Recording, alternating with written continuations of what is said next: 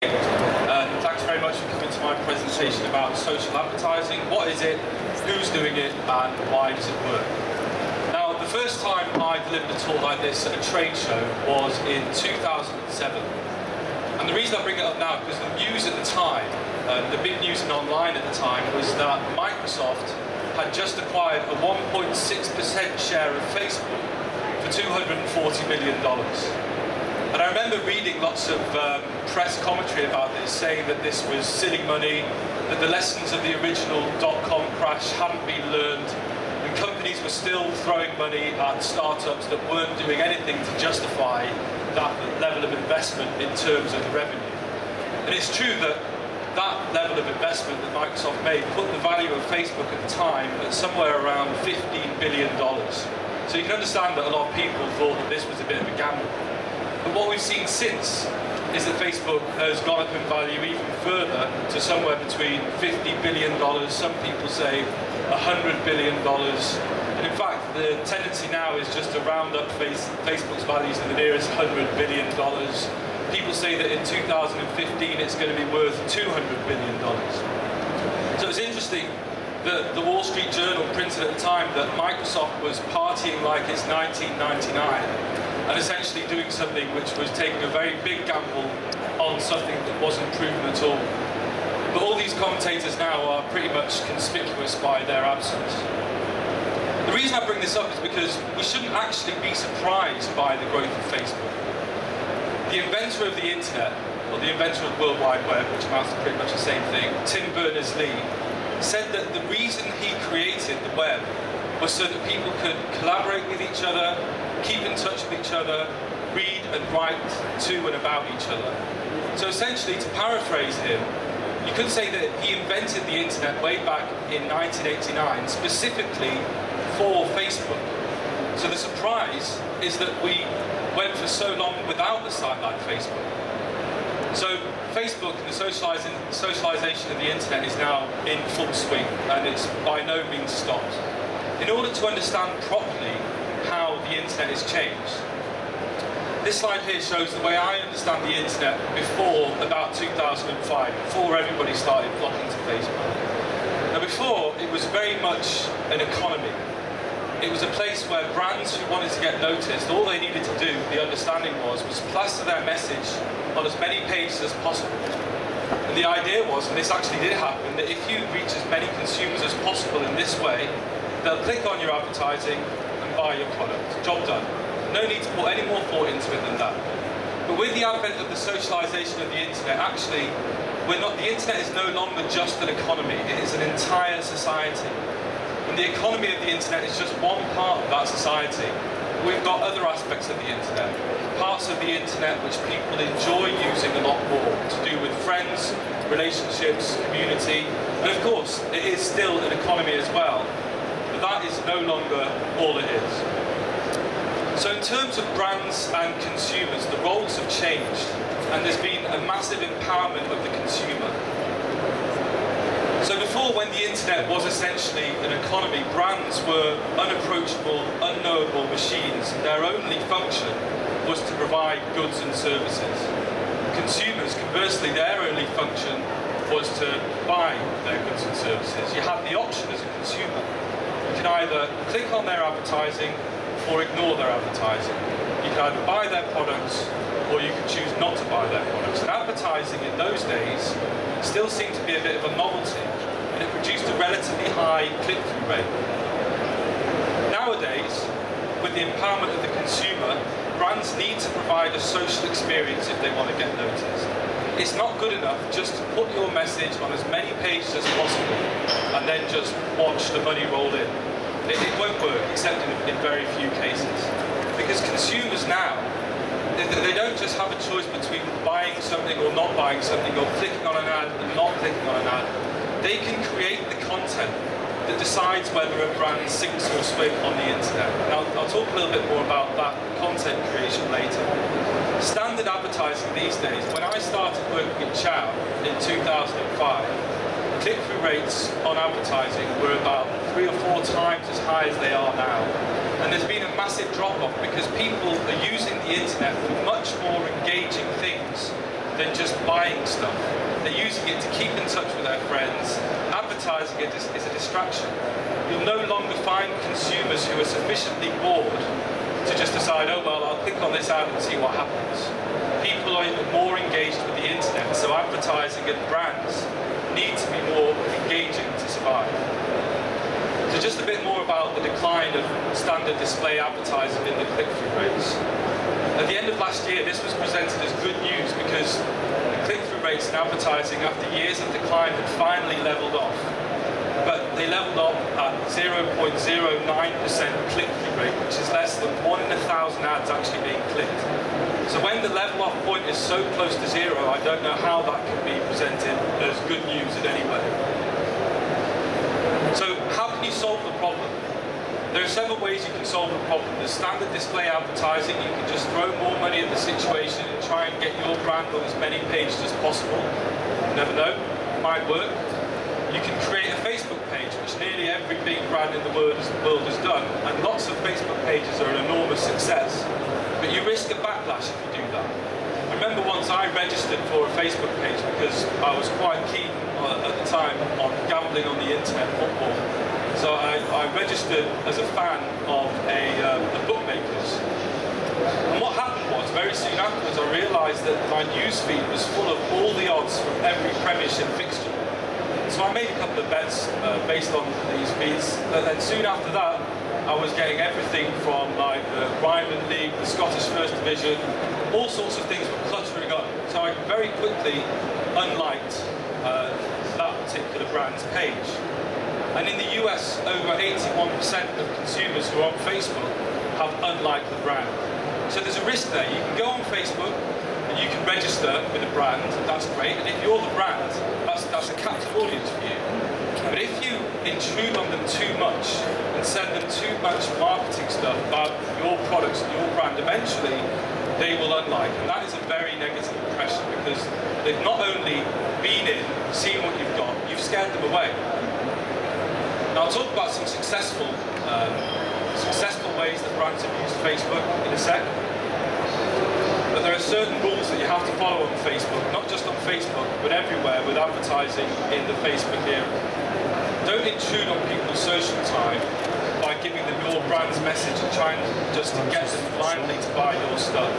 You have to earn people's attention, give them something that they're going to enjoy or become engaged with or that's relevant to them, and handle them with respect. So, the next slide admittedly it is a picture of a massive squirrel, but the reason that I brought it up is because I am a fan of O2 on Facebook. I don't know if anybody else is, but it's great, because what they do is they provide you with something fun. It doesn't necessarily have anything to do with phones or their brand, but it leaves a positive brand impact. What happened here was, it was a squirrel stare-out contest. What you do, you have to get a webcam on your computer, you have to align your eyes so that they reach a certain point, and then the squirrel basically is staring you out. And the first one to blink loses. And I played this game about 9 times and didn't actually manage to win.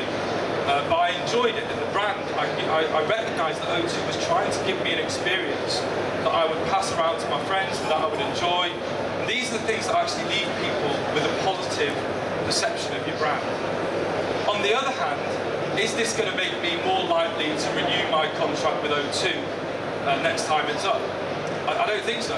It depends on what phones they're offering, the amount of minutes I'm going to get, but still, it's good. And the thing about this is that because I've had fun playing games like this with O2, I don't mind so much that maybe once a week they send me all these special promotional offers, asking me how long I've been with O2, that I could apply for this special discount if I use this many minutes. I don't mind. I'm not going to have that knee-jerk reaction and think, what are they doing, abusing my trust and posting this on my wall, because I also get stuff like this, which I strongly recommend. Anyway, enough about the squirrel. It's called Hemingway, if anyone wants to search for the game. That's Hemingway the squirrel. So, what I just said there about whether or not that particular campaign, that particular game is going to make me more or less likely to be loyal to the O2 brand. There was an article in the NMA last week. Social media campaigns can be fun for people who play them or people who consume them and also for the people who create them, are they worth anything? So essentially, the message that Paul Kitkat makes to the NMA is that however fun and engaging a campaign is, unless it speaks about the universal truth of your brand, it's essentially just candy floss, spun sugar. So it can be fun, but it doesn't do anything to actually improve your position in terms of revenue. Real social commerce, and this is something which relates directly to Chow and the way that we've approached social advertising. Real social commerce is, or should be, about ratings, reviews, recommendations, and referrals. People, 90% of people now, before they make a purchase decision online, are looking for consumer reviews. Not professional reviews, specifically consumer reviews. And that's exactly what Chow does. I don't know how many of you know about Chow, but it's a consumer review website that people contribute content. It works in a very similar way to Facebook, with one key difference, apart from the fact that we're obviously not like going to dominate the world in Facebook like Facebook is, but the key difference is that Chow is a social platform, but it is based purely around products.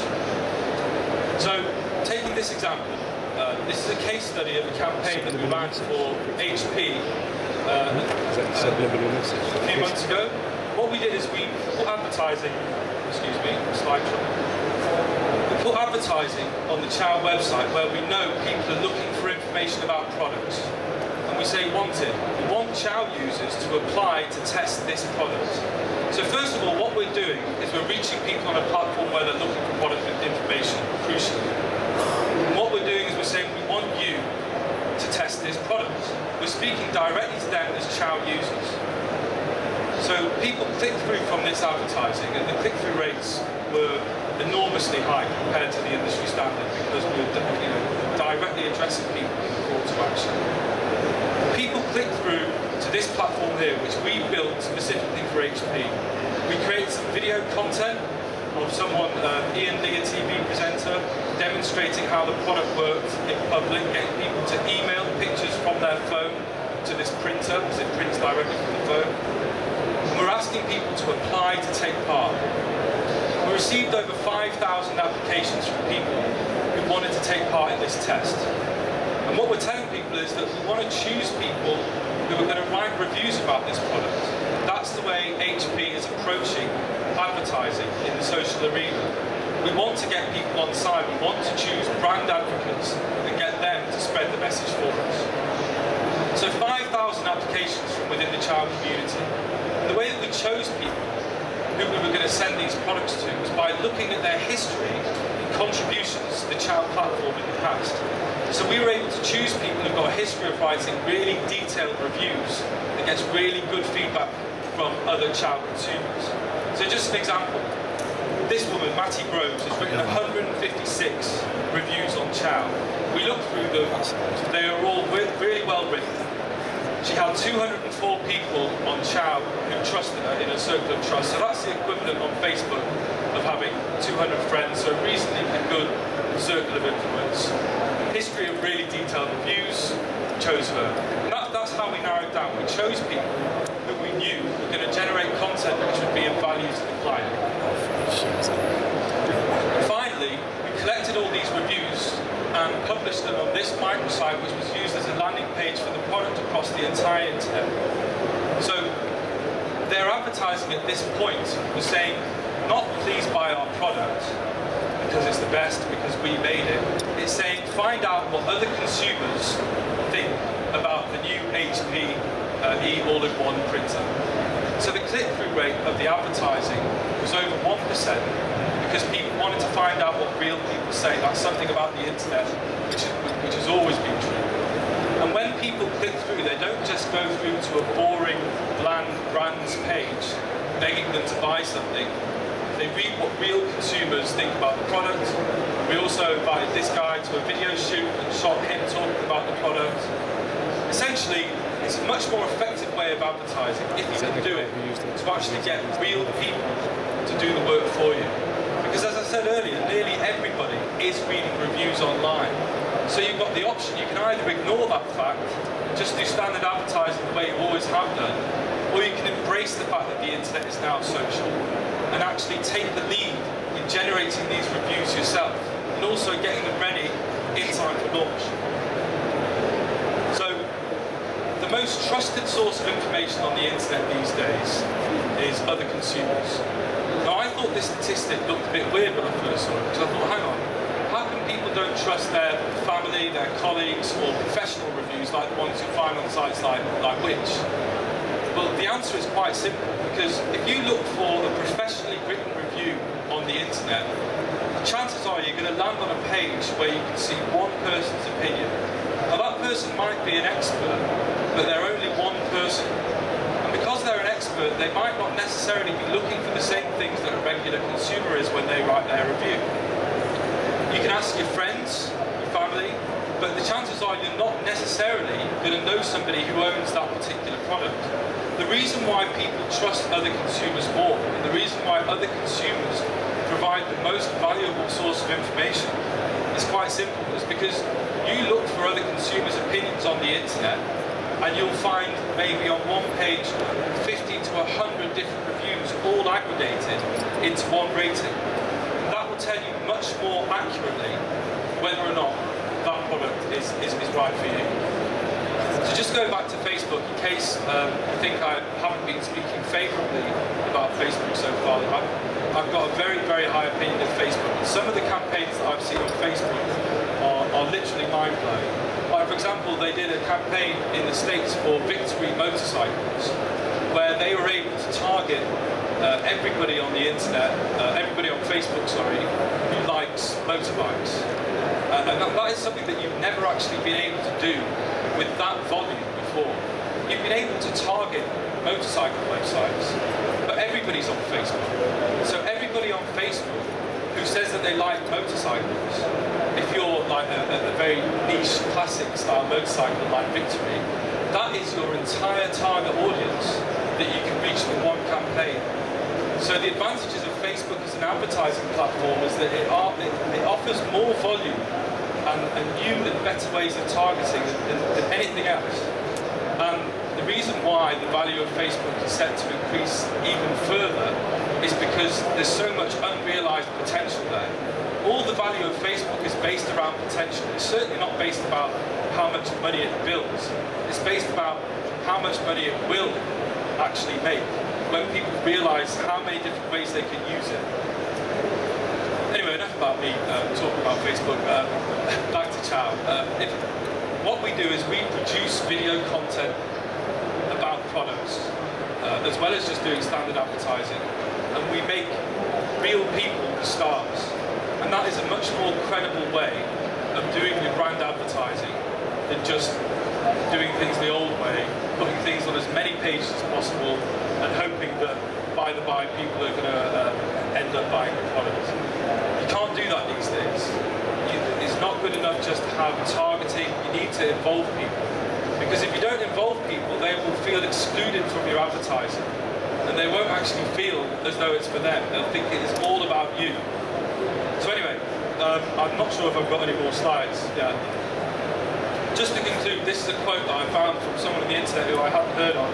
But it sums up exactly the point of this presentation, which is, in the past, brands were unknowable. There was no gap. There was no bridge, sorry, between the consumer and a brand. And it was a very one-way relationship where the brand would basically bombard you with their message, and you would hopefully buy their product. But these days, brands that succeed need to be like people. Need to provide a social experience, get people involved. And that's what we're trying to do with Chow, and that's what Facebook's doing as well. Does anyone have any questions? Yeah. I'm glad someone does. Still on X Factor moment. You was mentioning earlier about if you've got one professional review. Yeah. And normally, as a consumer, when you go on, that's fine because you're just getting one message. Yeah. But when you've got like 200 people reviewing something, you have massive skews in 1 star, 5 star. Yeah. How do you get the analytics right? Do you remove the outliers and just average out the whole content, or do you include everything? Well, on Chow, what we do, I don't think this is, on Chow, what we do is we rank all the reviews that are written by a particular product in order of how much positive feedback they've received from other consumers.